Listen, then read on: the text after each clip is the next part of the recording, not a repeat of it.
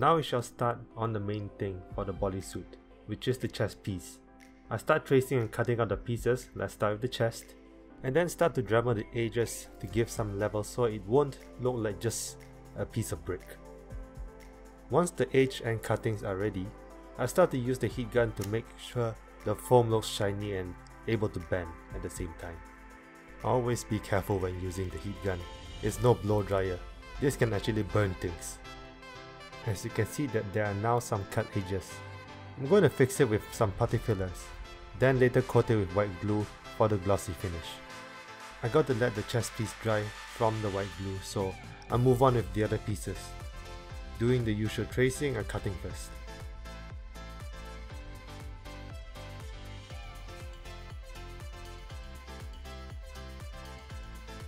When painting the white glue, I wanted to try something different, which is to paint it vertically. That way, when it is dry, the armor texture would look like it has that glossy finish. Spray painting needs patience too. I decided to coat 3 layers of white, so I need to spray and wait, then spray, then wait and spray and wait. Yeah, it's pretty tedious here. I have to repair some parts that somehow felt broken. At the same time, I'm pretty happy with the glossy results, as you can see here. The details are done. I decided to add a black foam at the back of the chest piece. Now to add the black parts onto the others.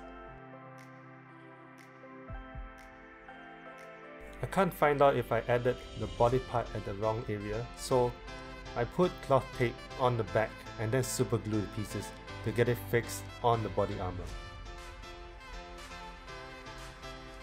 And perfect.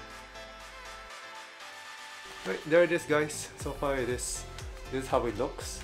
There's more to be added later, but I have a feeling that I might be taking too much time by telling us what to do, because the rest are kind of tedious. The back, I need to go and put more of those pins, and then later my shoulder actually needs another white color foam going on. But in the meantime, that's most of it.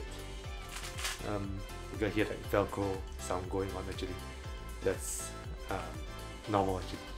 But there it is so far. Okay, I'm going to be adding more stuff, so I'll be taking a short little cut on the video, on the vlog that is. I probably will be adding more things apart from just vlog. Maybe like pro tips and tricks, or places where you want to go and get the equipment, the props. Yeah, those things. What's a good one, what's a bad one. I'll do some comparisons, so makes it a little bit better over what I'm talking about instead. Anyway, Vlogniming here saying see ya guys, till next time, bye.